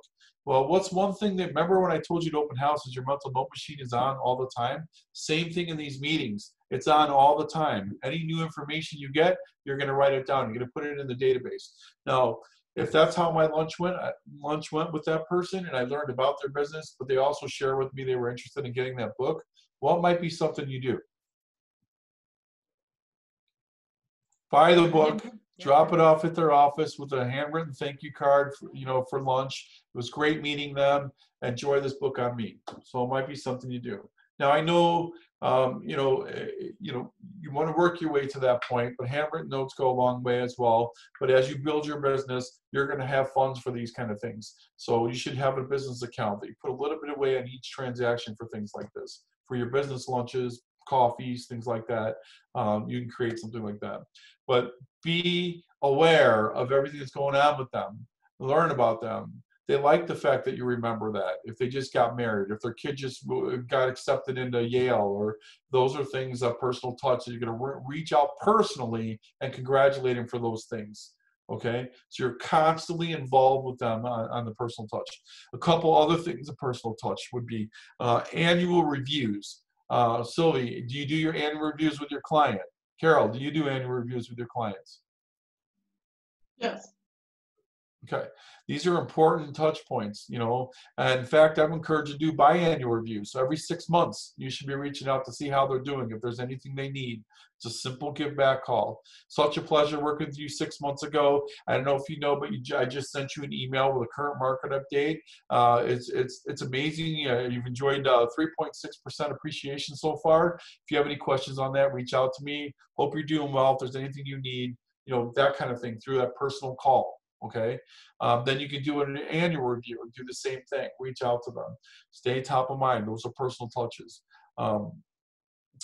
Things like that. Holidays, of course, you reach out personally, not just an automatic email or automatic card that goes out.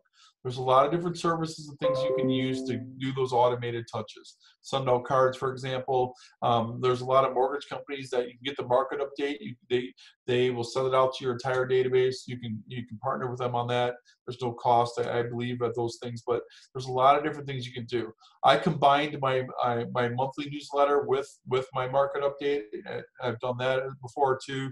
You can do that as well. Okay. So personal touch. All right. Any questions so far? Okay, good. So remember, nobody goes into your database that's not invited in, okay? And then you're going to tag them and put as much information about them. They're going to go into one of these categories down here. They're your top 100, your connectors, your followers. They're going to go in there. And then I know this sounds overwhelming, but it won't be once you get it dialed in. It's going to be a pain in the butt to begin with, especially if you've been in the business a while. It's going to be a pain in the butt to get this going. Those of you that are new, start this now. Stay on top of it. Work your database every day, and as it continues to grow, you're going to thank me for it, because it's a great way that it's reaching out to your database automatically and personally. It's a powerful thing. Okay, so this is the simple way to break it down. Now I want to get into Power Partners. Okay, Power Partners are a very important part of your business. Okay, so Power Partners. There's two groups of Power Partners, okay? So the first group is everything to do with the house, okay? Everything to do with the house. So your title company, your lender, home warranty, your mover. I know Emily's on here, so having a mover that you can refer to, right? Yeah. But anything to do with the house, landscaper, windows, cleaner, there's a lot, right? Roofer, electrician, okay, plumber, so on, okay? Everything to do with the home. Contractor. Now, title and lender will be a sit-down meeting. Everyone else could be a phone call, even though Emily does like to come and meet people. So if you, as a realtor, you can reach out to her. I think she put her information in there. There's a lot of cool things they do and things they offer. But anything to do with the house, okay? You're going to make a list of that so that you can refer to your sellers, buyers, all these people. Now, anybody that goes into your Power Partners list, anybody that goes into that list, well, Emily just said coffee or lunch on her, so that's pretty exciting. Very cool. Thanks, Emily. Anything that they have to do with the house, okay, you want to make sure that the most important thing they do is take care of your client, okay? You care more about the taking care of the client in this section than you do about getting referrals, okay? So even though database is about getting referrals, but when it comes to this group of people, you care about them taking your clients. You will get taking care of your clients.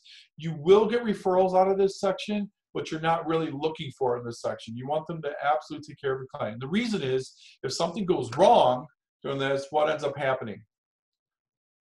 You, the realtor, get blamed, right? So it all goes downhill and all ends up with the realtor, and then it goes south, and then your reputation with the client deteriorates a little bit. Even though we can sometimes save that relationship, we can, but the damage has been done, right? Because whether they didn't close on time, or if the landscaper did a terrible job, if the cleaner, doesn't even look like they cleaned the house, you name it, there's a lot of reasons that could affect the relationship with your client. And then what happens when that happens? Well, not only do they blame the person that did it, but they'll go and tell everybody. So that means less referrals. So you want to make sure that everybody in this group takes exceptional care of your client. Now, I have an electrician that I've worked for over 20 years. In fact, his daughter just got her license, and she has joined my home group, so we're excited about that. But I've been working with him for over 20 years. And I tell you, every single time that he has done, that I referred him to a client, I get a phone call from the client. Every time I've gotten a phone call saying, thank you so much for referring me to Will. He's done such an amazing job. Not only did he fix everything at a reasonable price, he took care of an extra couple things that we weren't aware of. Just an amazing guy. Thank you so much for referring him. And that warms my heart, because that means my client got taken care of, and they're more likely not only to refer Will, but they're going to remember me, the agent, because I'm the one that referred them to them. So that's what's so important about this group, okay? Now, the second group, you do care about getting referrals in, okay? This is where you do care about getting referrals. Now, this could be a CPA, this could be a divorce lawyer, a divorce attorney. I'm going to abbreviate some of this stuff. You know, real estate attorney be on both sides, but a real estate attorney,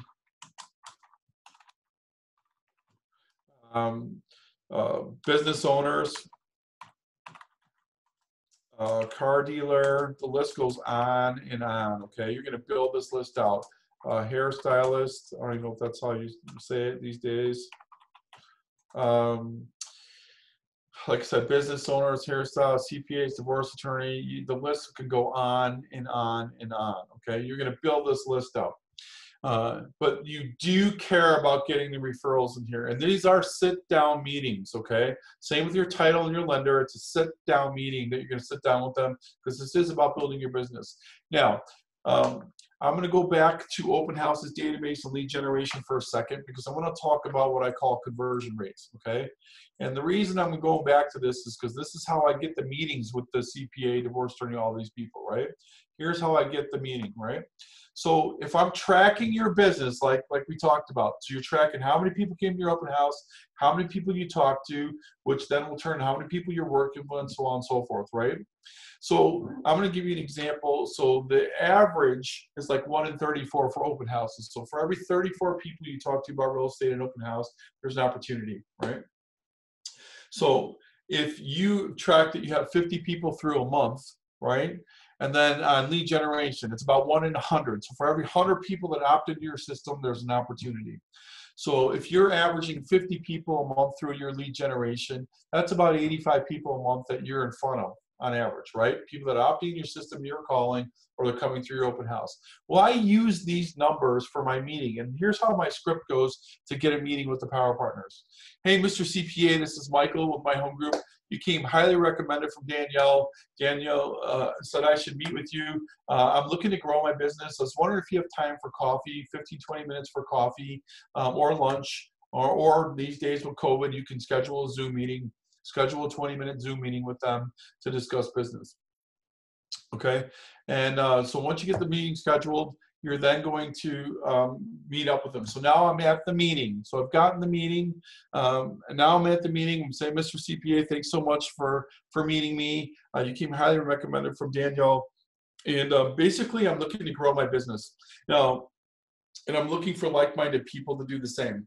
And I'm in front of, on average, about 85 people a month that may or may not need your services. So I was wondering if you'd be, interested in working with me, right? And they're going to say, of course, yeah, I'd love to. Well, tell me a little bit about your business. So now I'm going to interview the CPA, and I'm going to ask, how long have you been in the business? How many realtors they're working with? How many people on average they're in front a month? Now, I say the realtor one, how many realtors you're working with. I don't open with that. I literally close with that, because if they're working with 5 realtors, or even 3 realtors, I may not want to work with them, because I want to be number 1 and number 2, right? If they're in front of enough people, I want to be someone they're going to refer to constantly. So, and I usually end with saying, well, I'm looking for like-minded people. Thanks so much for meeting with me, but my commitment is to really help you grow your business. And I make 3 to 5 calls a day, or what I call give back calls, to help my clients, my database, if they're in need of your services. So I make that many calls a day. That's what I'm committed to doing to help you grow your business. Does that sound like something you're interested in doing? Because you're looking for like-minded people. You want them to be helping you build your business too, not just to help them build theirs. Make sense? You need to make it clear in the meeting that you're expecting reciprocation, okay? Any questions on that script? Make it you. It's pretty simple. You're going to break down how you go about referring people to them, and you're looking for like-minded people. You're looking for someone that is looking to refer back to you. You need to make that clear in that meeting.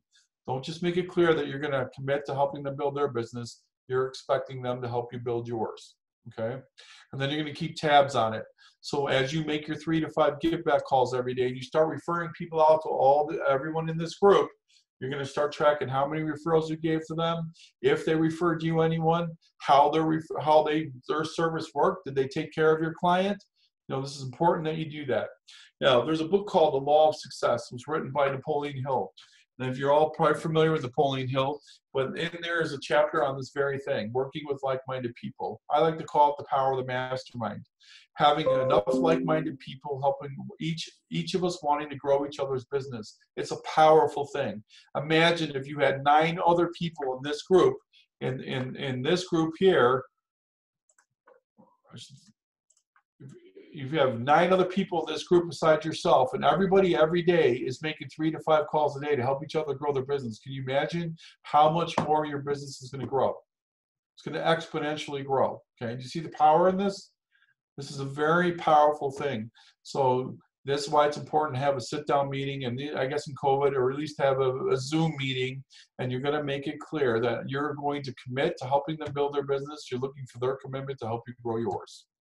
If they're not, and you referred 4 or 5 people over, they referred you none over the last few months, then you're going to have a conversation about that. Because there is somebody that will do the same for you. Okay? It's finding those like-minded people. Okay? Any questions so far? No? Okay? Everybody's good with that? Okay. Oops, I didn't mean to erase that other section, but if you do this right, okay, if you do this right, the average conversion rate, if you were to Google this, is 3.74%. I'm going to use 3%, okay? If your conversion rate off your database is just 3%, okay, and you have 100 people that want to be in there, that's 3 deals a year, right? 3 more deals a year for paying attention to them and following up. If you had 500 people in your database, that's 15 deals a year, right? 850 is the magic number. 850 is 25.5 deals, I believe, and or a 150,000 plus year business. Okay. The magic number is 850. The reason that's a The reason this is a magic number is because when you reach that number of people in your database, it starts to build on itself. You'll start getting the referrals and things, and it'll sustain. That's usually the number they say is the magic number, 850 people. But if you had 850 people in your database that want to be there, and you are following up, not only with the automatic emails and touches, but your personal touches, and you monitor this database, you can see how powerful the database can be. It's the #1 thing you need to do, build your database. Now, I know we just got a few minutes left, and I've had to kind of go through this. Technically, each pillar that I've gone through could be a whole class in itself, a whole 2 hours, because there's just so much information. But the idea of this class is to really get started, is to have a goal in the beginning, right? Have a goal where you want to go. You want to get hyper-focused on how to get there, and then you got to take action, take the steps, break it down, what you need to do in each pillar of business to reach your goal, okay? Now, we spent 2 hours, okay? 2 hours. I'm going to erase some of this. I like to close with this. We spent 2 hours going over how to get your business started, what you're going to do to build your business, okay? Now, I usually like to, I'm going to go ahead and do it this way here. But none of it, if you don't mind me being blunt with all of you, none of it means crap if you don't do what? You're all on mute, so I can't hear anybody. Follow up. What? You don't do What the do you got to work, do? you gotta What's do the the most work. important thing to do? You got to do the work. I'm sorry? You have to do the work. Do the work is good.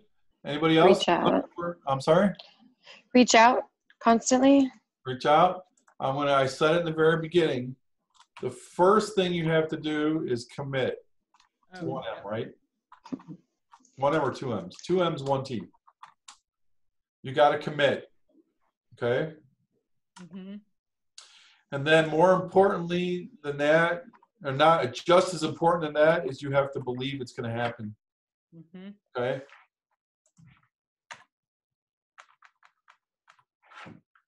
Once you've made the commitment here and here, you have to truly commit to this. You've got to commit with all your heart that you're going to do this. And then you've got to believe it's going to happen. Every day, you need to be positive affirmations every day that you're going to hit your goal. Now, life gets in the way. We know that. It's going to happen. That's okay. But the beautiful thing about it is you can ask yourself these questions. What got in the way? Okay, it's unavoidable. That's understandable. Can I recommit? Yes. Recommit. And then just keep going. Just don't give up, okay? The next thing you have to do is get focused. That's why I mentioned being hyper-focused. You got to be hyper-focused. That's when we said to focus on 2 or 3 things, okay? Now, the other thing is having a clear mental vision. Clear mental vision. Usually I draw a line on these things here so that it separates it. Oops. I just screwed that up. I don't know what I did, but so, I screwed that up. I'm sorry. You have clear mental vision, okay? And this, what I mean by this is there's a couple great books on all of this stuff. So I already told you about Napoleon Hill, Law of Success. That's a great book. Raving Fans is another amazing book that you can read. Yeah, that one. Mr. Schmooze is another great book that you can read. 7 Levels of Communication, you heard me mention that. That's another great book that you can read. Atomic Habits is another great book to read. The list goes on and on there. As far as clear mental vision, there's a book called The Shadow Effect by Deepak Chopra, Marianne Williamson, W. Ford. I hope I didn't butcher his name too bad, but great book. And it's all about getting clear, getting really clear. It's a deep book, but it's a good book. But you got to have clear mental vision. You got to know where you're going. You got to see yourself being successful. You got to feel successful. Be positive and never give up. And then what you all said before, the last one was to take massive action or be wildly consistent. You have to never give up. Just keep moving in that direction. Keep asking questions. Keep taking classes on the pillars of business that you're focused on. Just keep moving forward. Keep writing things down, tracking your business, learning from those things, what's working, what's not working. If you do these things, you're going to be uber successful in your real estate career, okay?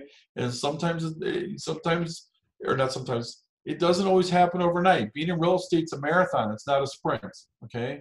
But if you're committed, you get consistent, and you keep moving forward, you're going to be very successful in this business, okay? Mm-hmm. Now, any questions? It's 2 minutes over. Any questions at all? Mm-mm. I'd love to hear from you, each one of you. Was this class worth it? Yes. Very much so. Yeah. Did you learn some things out of here? Sylvie, was it a good class?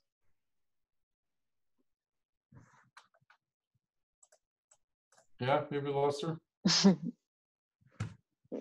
Derek, I know you were on here too, or did we lose him? Was he here too? No, I thought the class was awesome. Thank you for you for everything. I'm here for you. Kelly's here for you. We're all here for you. So if you have questions, please reach out. But this should give you a pretty good outline on where to begin, what to do. So if you need any help, we're here for you guys, okay? Any questions at all? Emily, thanks for hanging in with us. Again, Muscular Movement Men, they're awesome. You guys reach out to her, schedule a coffee or schedule a meeting with her, learn about what she does.